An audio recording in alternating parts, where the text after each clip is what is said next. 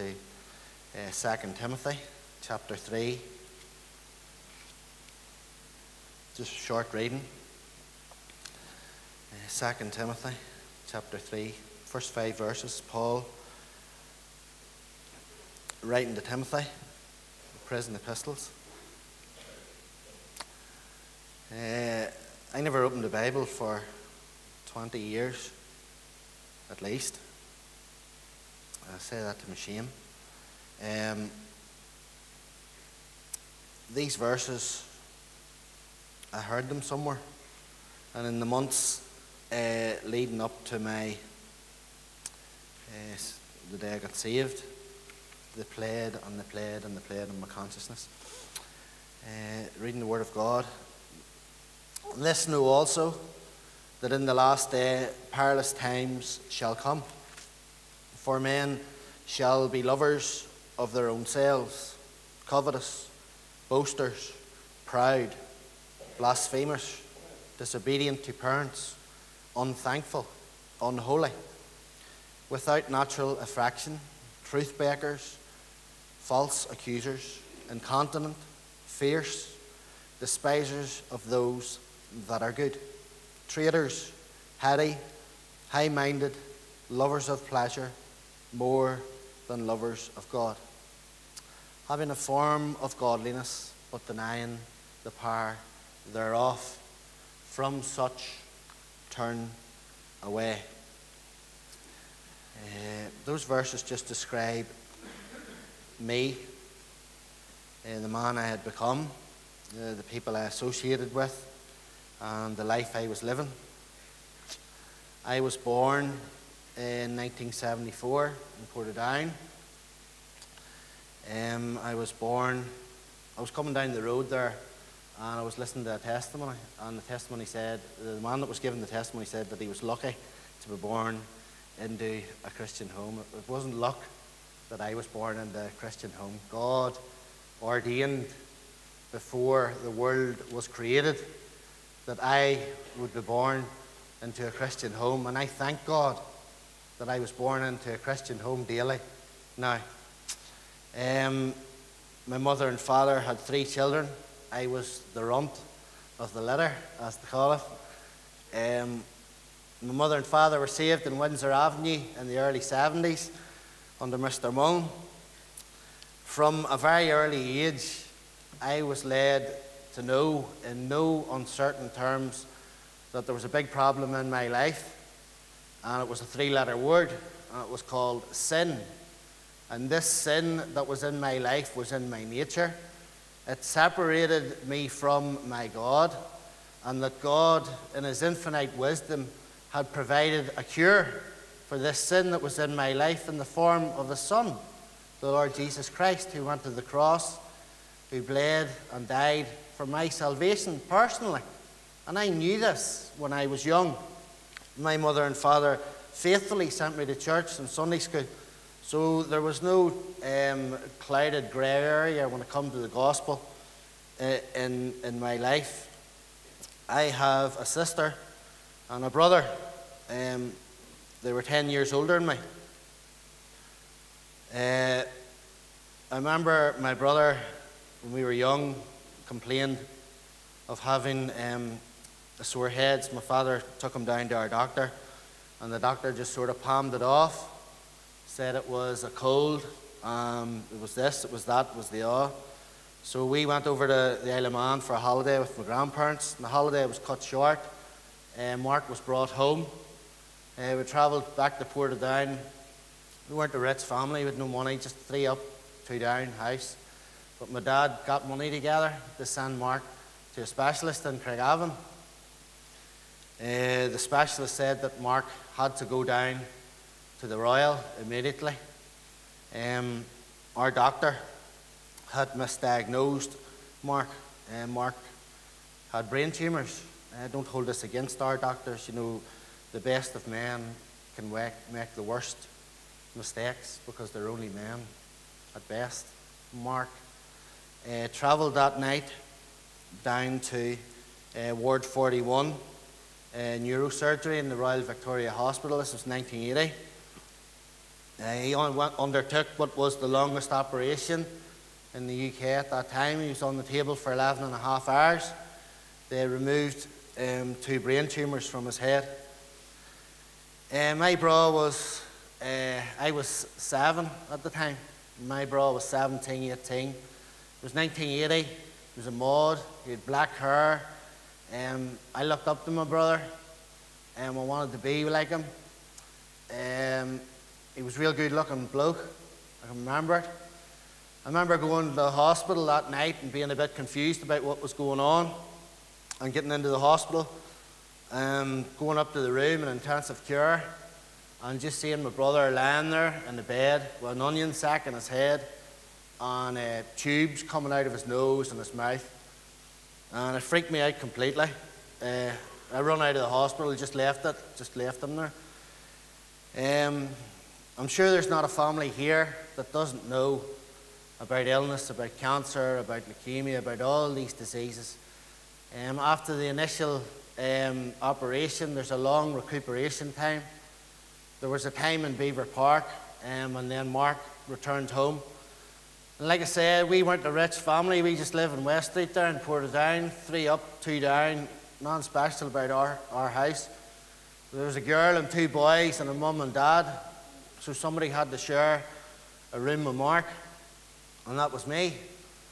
And 7, 8, 9, 10, 11, for me at night was spent lying in bed beside my brother, listening to his breathing. Once I twigged that there was an erratic breathing, I would go in and tell my mum. The ambulance would come. Mark would be carted off to the hospital and then down to Beaver, and this was a cycle that became a normality for me.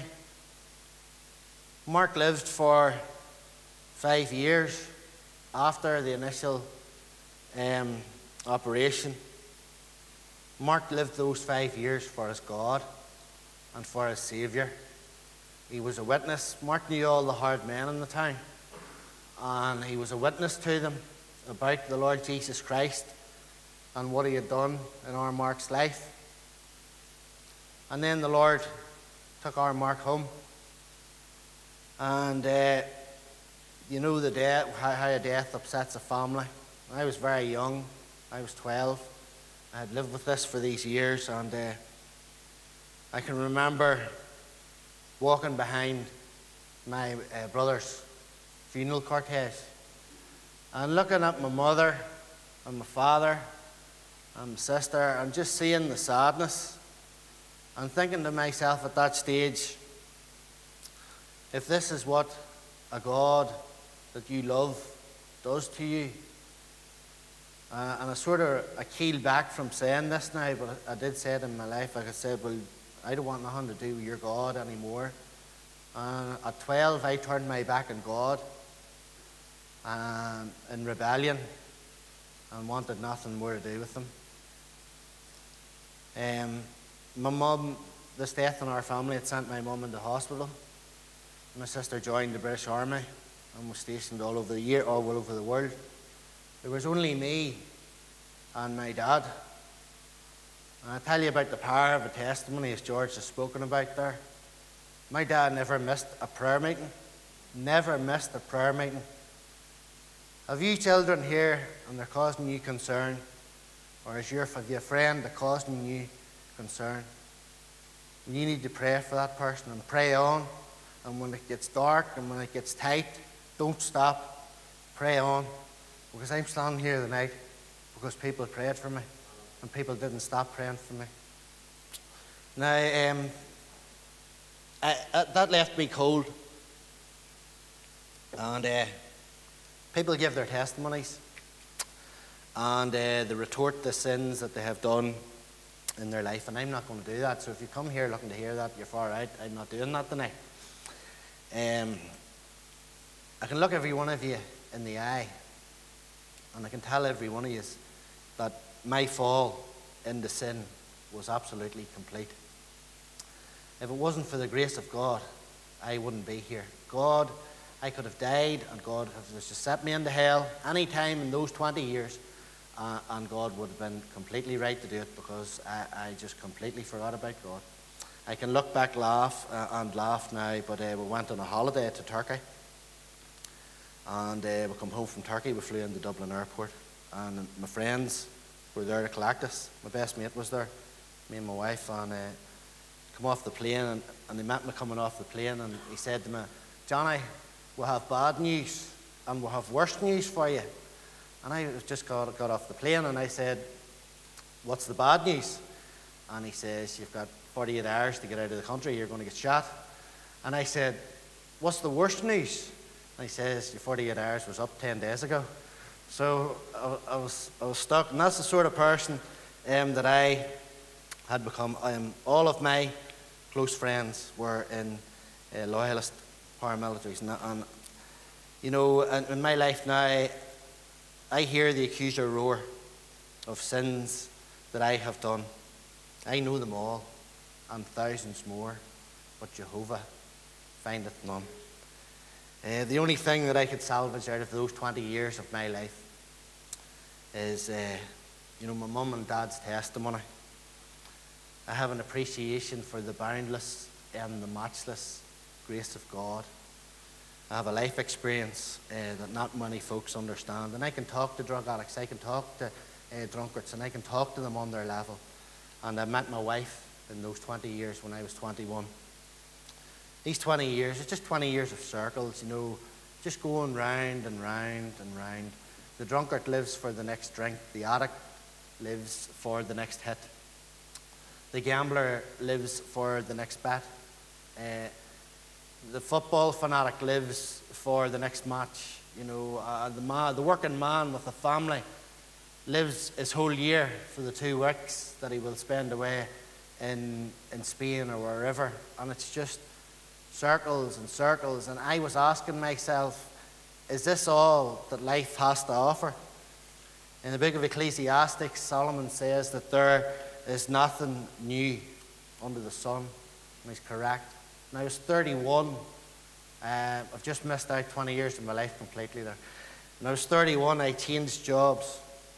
And I met a man in this company that I presently still work for. You call him Davy. He was a Presbyterian. And a lot of the men, you know, they had no time for him. Talk behind his back, say this about him, say that about him. You know, he was this and he was that and but I was never like that. You know, I never listened to what people said about all people. To me, you stand and fall. To me, the way you live your life. And I watched this man, and this man was different from all the rest of the men. He was a Christian, and he had a testimony, and there was something in him that was different from everybody else that I worked with, and it was Christ. It was Christ that I could see in this man. You know, 2 Timothy 3:12 says that all them that live godly in Christ Jesus will suffer persecution. I had been with Helen for 13 years when we got married in 2006. My marriage wasn't really going that well after the first couple of years. I had eye disease. You know, everything was I, me. Selfish. Just the way I was, and I didn't really think about other people. I just thought about having my life, my way. And but that was all on the top, because inside, deep inside, there was an unease in my life. See, God has created us all that there is a void within us, and there's only one thing will fill that void, and that's the Lord Jesus Christ. And I was asking questions of myself, of people, about what life was about. And, you know, I knew that there was a lot of sin in my life. And if the Bible was true, you know, I had an appointment to keep one day. Hebrews 9:27, as it is appointed unto men once to die, but after this, the judgment. In October 2008, we were expecting our first child. And things had to change in my life, because I was never in the house.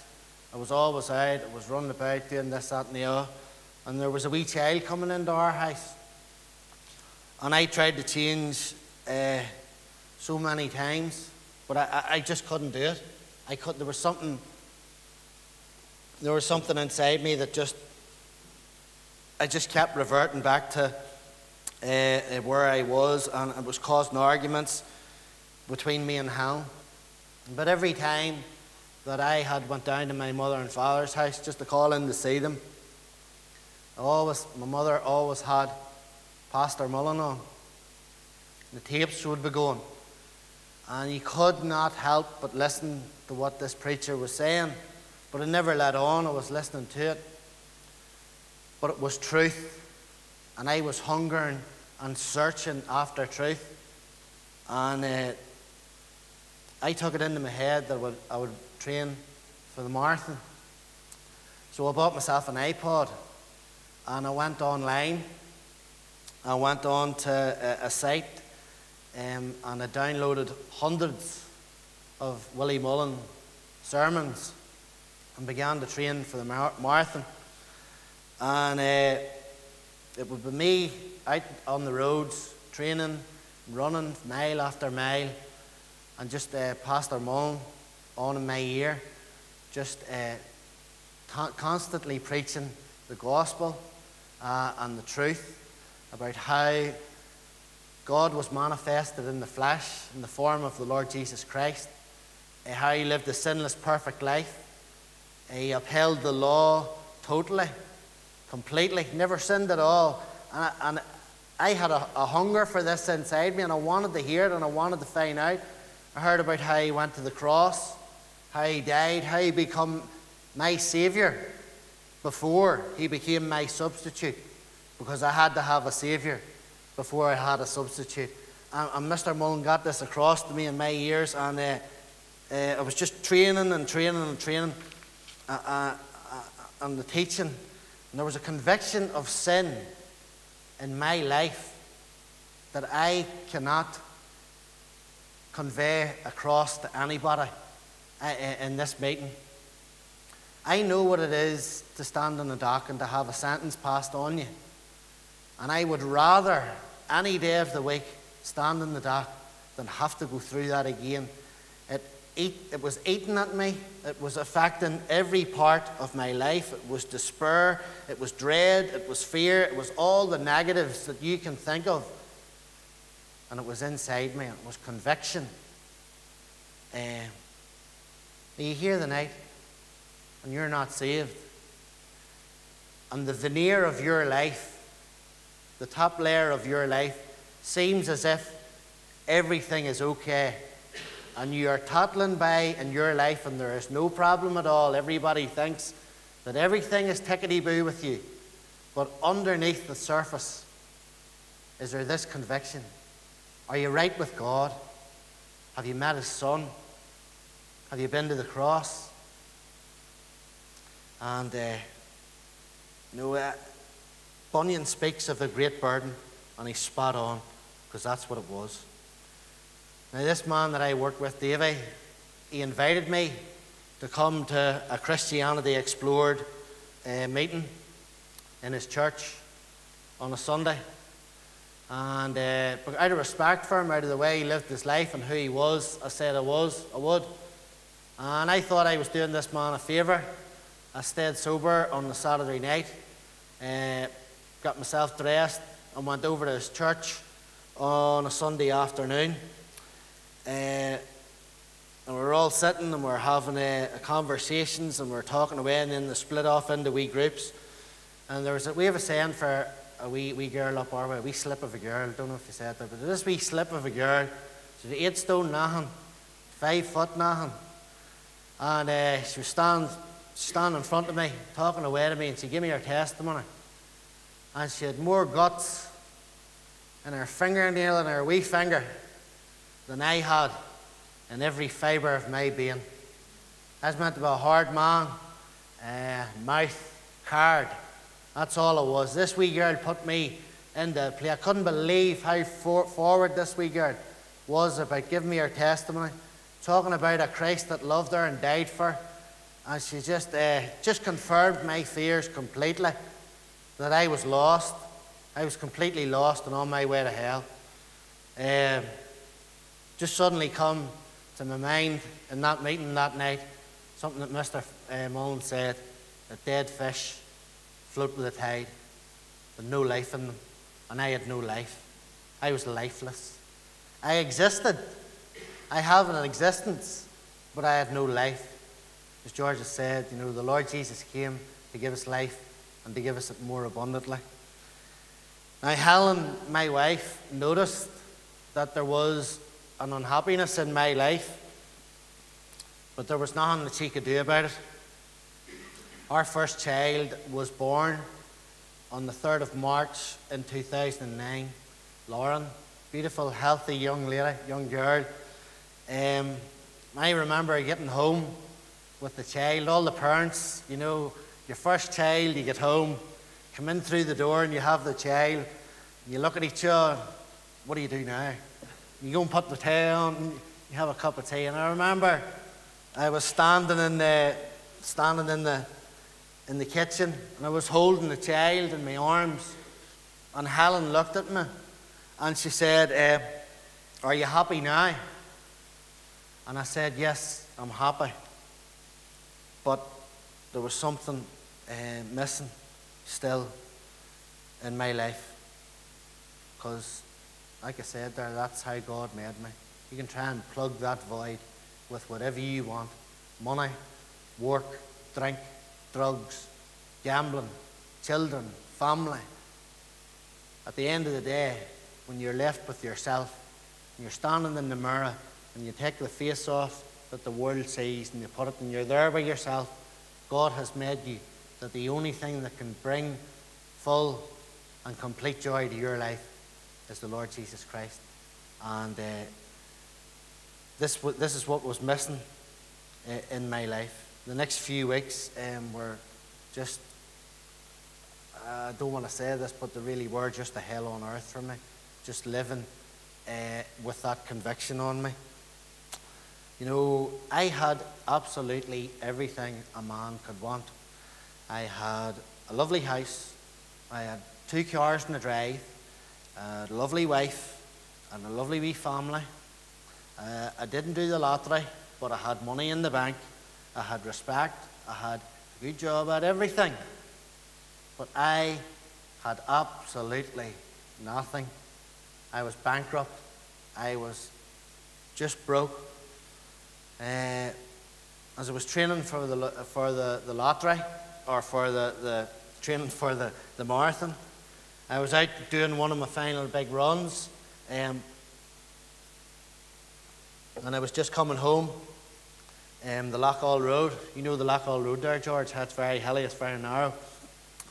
I was just coming home, running in through Portadown, up the Lochall Road, about a mile from home, and a 40-foot lorry come flying past me. It was full of steel, carrying I-beams. Must have been about 30 ton on it.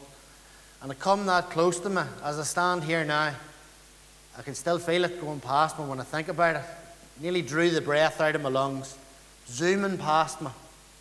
And I just stopped dead, and something just said to me, if that lorry had hit you, you'd have been dead. And if you'd have been dead, you would have been in hell. And I walked that last mile home, crying my eyes out that day. My mother and father bought me this as a wedding present, this Bible. Of all the wedding presents that I got, this is the only one that remains. And this is the most precious present that I was ever bought. Would you please turn over to 1 Timothy chapter 4. Please bear in mind that I had not opened a Bible for 20 years. And as I come home that night, crying, I pulled the drawers open where this Bible lay, in the back of the drawer, and I opened this Bible, took it out of the plastic, pulled the cardboard off it, and took the Bible and threw it down onto the bed. The Bible opened at chapter 4, verse 8. For bodily exercise profiteth little, But godliness is profitable unto all things, having promised the life that now is, and that which is to come. And God was speaking to me directly. God spoke to me directly through His Word for the first time in my life that night. And I knew it, and it scared the tar out of me. I can remember sitting on the side of the bed and my legs shaking because I was that scared. Helen came into the room and she said, "What's wrong with you?" I told her what happened, and she thought I was mad. She thought that the drink and the drugs had just went through to my brain and I had lost the plot completely. But I knew that God was speaking to me from what I had learned when I was a child in Sunday school and going to church. And she couldn't do nothing about it. Went to work the next day, was in work, was listening to Mr. Mullen in the store. Mr. Mullen was speaking on Revelations 20. I think we should just turn this here and we'll just read. This is the final reading tonight. Please just turn your Bibles there to Revelation 20. The Lord will not speak through what He'll move through His own word, not my words. I was listening to Pastor Mullen speaking on starting at verse 11, Revelation 20. And I saw a great white throne, and Him that sat on it, from whose face the earth and the heavens fled away, and there was found no place for them. And I was thinking about that this afternoon. The wife took the children out, and she just let me have a wee bit of time preparing for the night. I actually thought about that. You know, they say that there is two things that are sure in life. They're death and taxes. But that's not true, because there are constants in life. The ground under your feet, the air that you breathe, the sky above your head. These are all constants in your life. There's a day coming when all of these will flee from the throne of God. God will just roll it all up like a script, and that'll be it. And where will you stand in that day? Will you be here? Will you face this judgment? Will you go through your life without being redeemed by the precious blood? Go out into eternity without naming Christ as your Saviour? And you will have to face this. And we'll just read on here. And I saw the dead, small and great, stand before God, and the books were opened. And another book was opened, which is the book of life.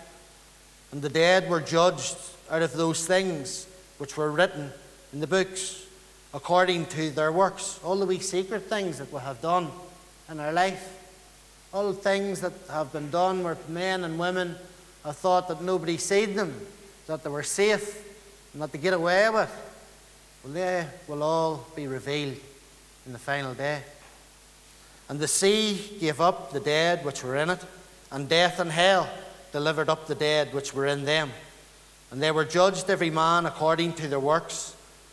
And death and hell were cast into the lake of fire. This is the second death. Born once, die twice. Born twice, die once. That's the truth. And this is my verse. And whosoever was not found written in the book of life was cast into the lake of fire. And as I heard that in work, that was me. I was bait. Something gave, something snapped. I went and clocked out. I just walked out of work. I had to get home. The only person that I knew that could solve this problem was in Westry, was Walter, was my dad. I had gotten so far away from the God that loved me, that sent His Son to die for me. I had gotten so far away from Him that I didn't know how to get back to Him. I remember driving the 4 mile from where I worked to my father's house at 30 mile an hour, petrified that I would have a car accident and be killed and be flung out into eternity, into hell, where I deserved to go. But I got home. I got to the house, I jumped out of the car, Don't need notes for this anymore. Best day of my life. I'll never forget this day. I'll never forget what happened this day. I come out of the car and I walked into my house, but my wife was there with my child. I wasn't expecting that. Thought my dad would be there and everything would be tickety-boo and I'd just meet my dad and whatever, but the wife was there. She was like the last hurdle that I had to get over, get past. I don't know what happened. I walked out the back. My ma had a cup of tea waiting for me. I was sitting out the back, sitting in the shade having a fag, and I don't know what happened. I know the Spirit of God moved mightily in my life when I was sitting in that shed.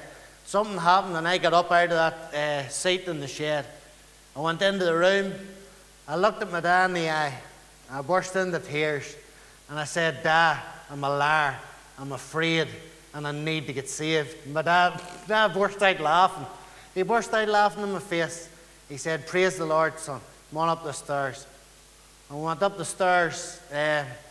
We got down in the room. I remember kneeling beside my father, saying to my father, "Dad, I've done some terrible, terrible things in my life." My dad just looked at me in the eye and he said, "Son, Calvary covers it all." On the 24th of the 4th, 2009, at 1:30 in the afternoon, I gave my life to the Lord Jesus Christ, and He saved me. And I knew right then and right there that something had happened. And I went down the stairs, and Helen was there. I didn't know what was going to happen, if Helen was going to stay with me, if she was going to leave me, if she was going to take the child. It was strange. I went up home that night, and my dad took me to the Brethren in a hurry. It's only saved 25 minutes, and he took me to the Brethren.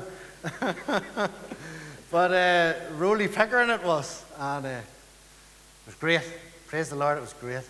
I went to church on that Sunday. I remembered the Lord for the first time in my life when I was 34.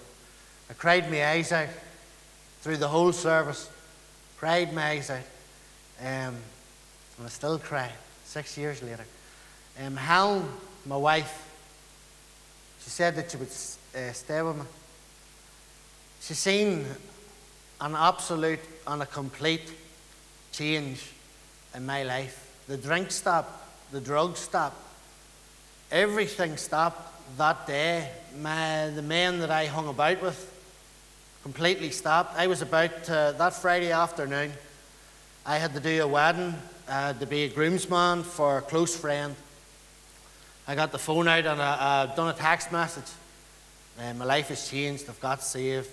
Everything has changed from it. I understand if you don't want me to be your groomsman. Just before I sent that text message, I knew that if I sent that text message, it would be completely round the town that I'd got saved. And something just said to me, "Johnny, your life changed an hour ago. You give it to the Lord. You're not going to send this text message." I sent the text message.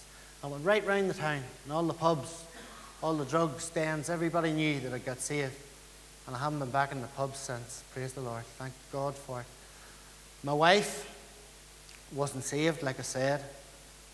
That Tuesday night, I went to the prayer meeting for the first time. I took my place in the prayer meeting. I began to pray for my wife, as my father had prayed for me. I can remember, Helen still went out to clubs and all. I can remember Saturday nights sitting in the hall in our house on my knees, praying liquid tears or liquid prayers, crying my eyes out over my wife.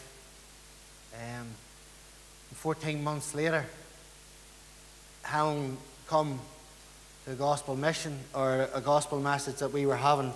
Dennis was preaching. He preached on Felix. The hymn that we're going to sing at the end here was the hymn that we sung the night that Helen got saved. Dennis preached on "Almost Thou Persuadest Me to Be a Christian." Felix trembled. That night Helen trembled. I had the wit to shut my mouth in the car. The tears rolled down her face, tears of conviction that I had. A few days after that, she was gloriously saved. The pair of us is saved now. God has blessed us with another 2 children, 2 boys.